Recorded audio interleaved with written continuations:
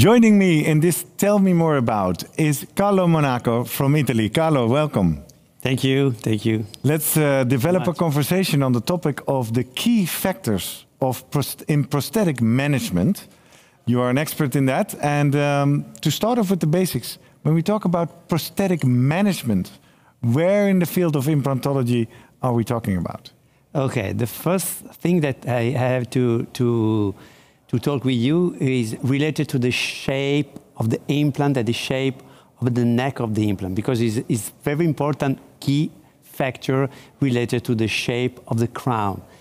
And if you choose bone level implant, you have some type of the abutment. If you choose a tissue level implant, you have a different type of the abutment. Or if you choose a narrow implant or big implant, you have a different shape of the abutment. This is the first question, the first point during the planning a new clinical case. Exactly. It makes sense. The type of implant, the type of abutment is a big factor in the type of prosthetics that you can and should use and how you design them. Exactly. Is the first factor that we have to choose when we plan a new clinical case. Is not only the only factor, but is the first factor. Exactly.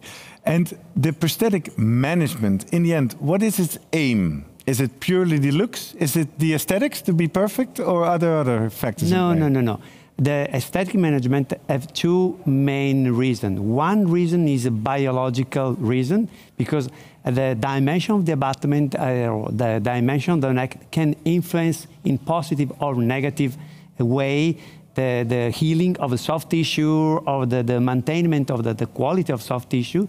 And of course, have the big importance on the aesthetic factor, because if we have a narrow teeth or narrow tooth, we need to choose a narrow implant or narrow abutment. If we have a big tooth, we can choose a different type of abutment. Exactly. But it's interesting you say it's more than just the aesthetic, it's also a biological influence. How does that work? Tell me more about.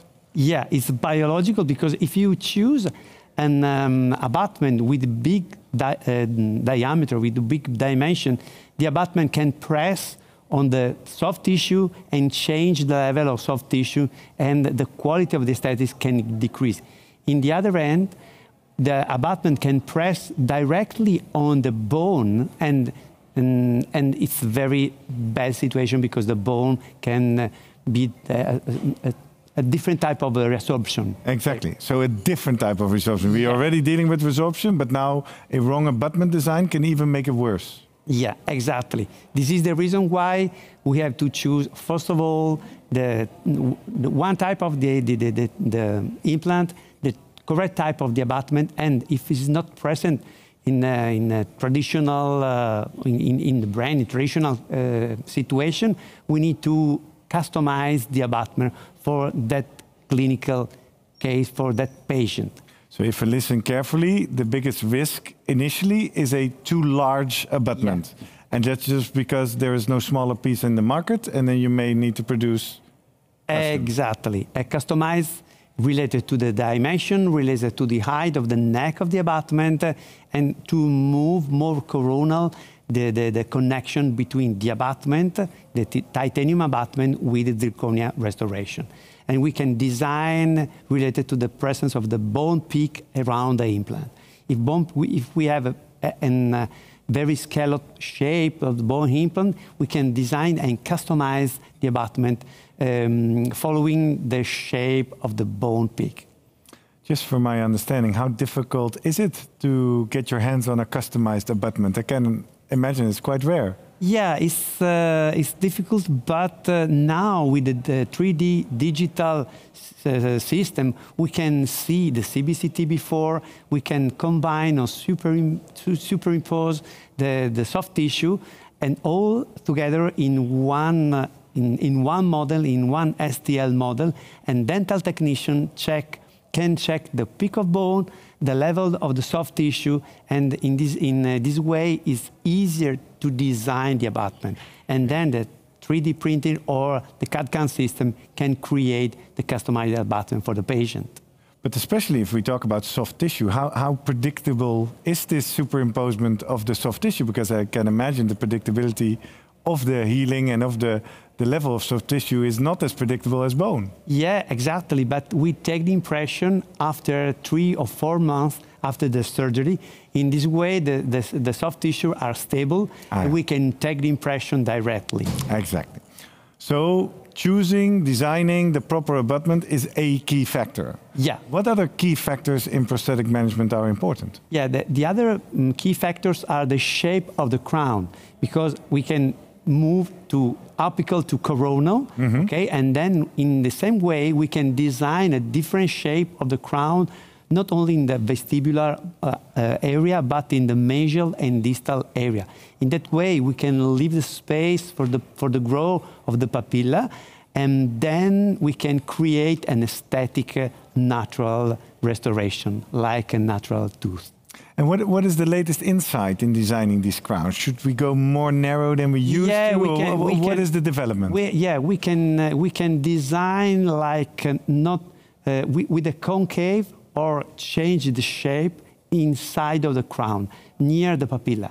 And this is the reason why we can, with the provisional restoration, I can modify the inner part of the transmucosa tunnel of the provisional restoration, wait 2 or 3 months at least to create the healing of the soft tissue, and then with the digital system, I can take the impression directly of the shape of soft tissue, and I remove the restoration, the provisional restoration, and take directly the impression of the provisional restoration out of the mouth of the patient.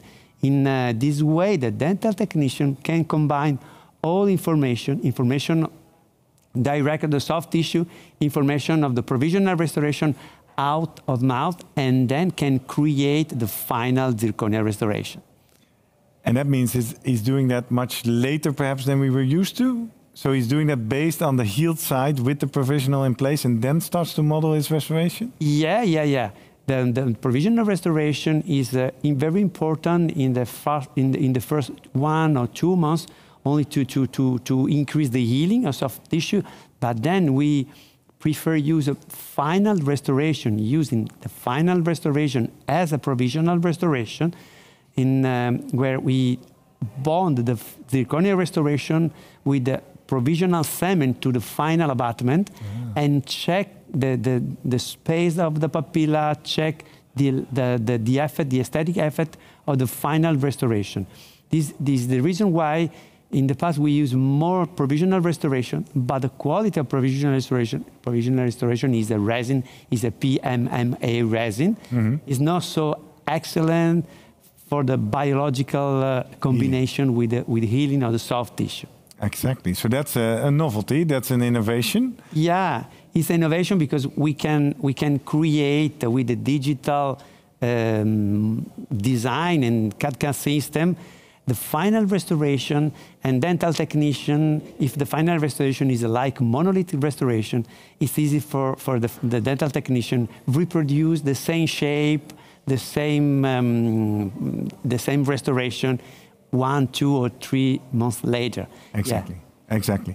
So what are some of the common misunderstandings you encounter when you are lecturing on this topic of prosthetic management? What do colleagues need to learn and hear once you're sitting here? Yeah, I think that the colleagues need to learn the key factor that are: choose the correct shape of the implant, a correct shape of neck, choose the correct shape of the abutment, and use provisional restoration for 2-3 months.